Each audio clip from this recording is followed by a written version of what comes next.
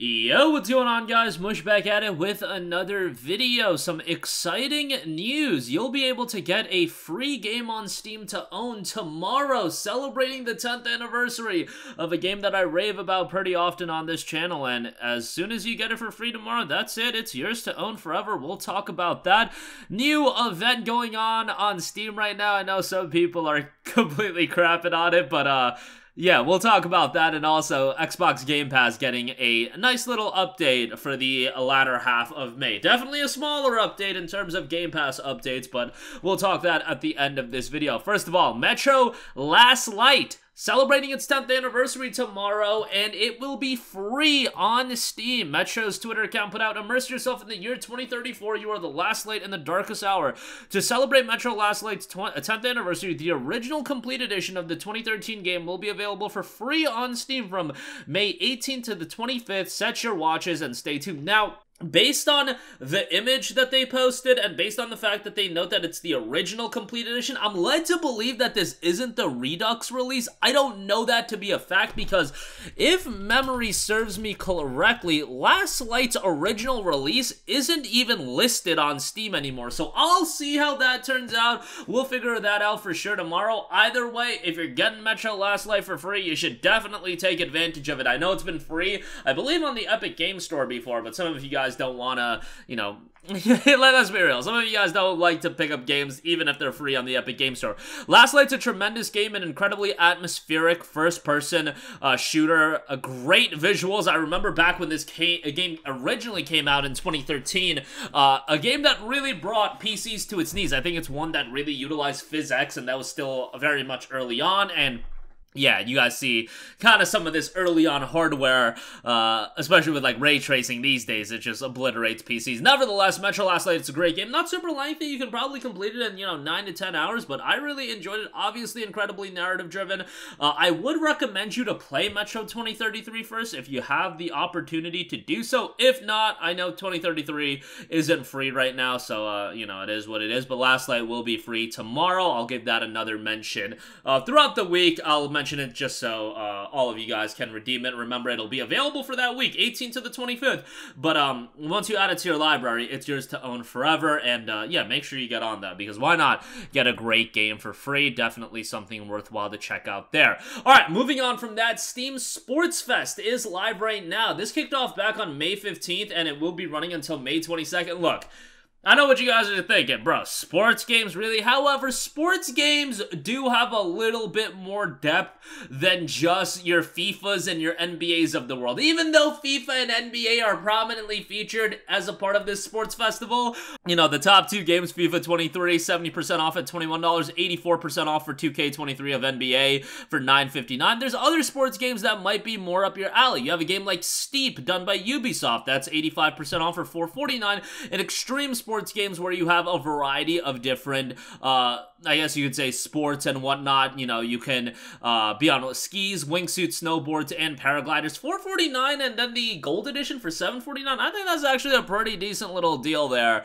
Received fairly well, and it's one of those games that I thought was gonna be more popular than it ended up being, but Steep as a sports game is far different than your FIFAs or NBAs of the world, where FIFA and NBA, very much geared towards people that are a fan of those respective sports. Steep, on the other hand, are you really, like, Steep isn't just made for people that are, into paragliding and skiing and whatnot, wingsuit flying.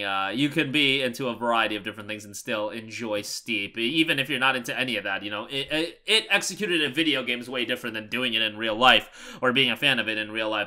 The Hunter Call of the Wild, 70% off for $6. Football Manager 23, 40% off for $36. Undisputed is down to $24. WWE 2K23, $45 for that is way too pricey in my opinion. Like, that's on sale for an even steeper discount over at, like, Green Man Gaming. Tape to Tape, which is in early access right now, but if you're a fan of like throwback hockey games, and hockey, unlike NBA and FIFA, I feel like hockey is one of those sports that, like, it being executed in a video game, like, Tape to Tape is reminiscent of like NBA Jam, so to speak, like, where NBA Jam is a game that you don't have to be a basketball fan to really enjoy NBA Jam. That's the vibe I get from Tape to Tape, so that's available. EA Sports PGA Tour, which just came out, 40% off for $42. Tiger Woods 2K23, PGA Tour 2K23, I should say, $19.79 on that session. Skateboarding title, 50% off for $19.99. Golf with your friends, 67% off for $4.94. So, you know, some notable stuff there.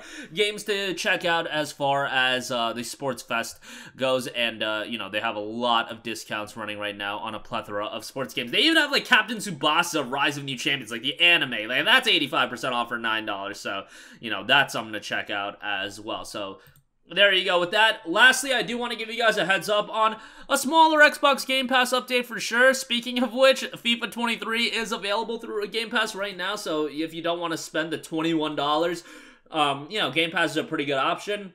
It's because the game is also included with EA Play now, so that's something to consider. So FIFA 23 being added. Eastern Exorcist, which is a game that a lot of you guys probably don't know about, but look it up and I feel like a lot of you guys will immediately be interested in this game.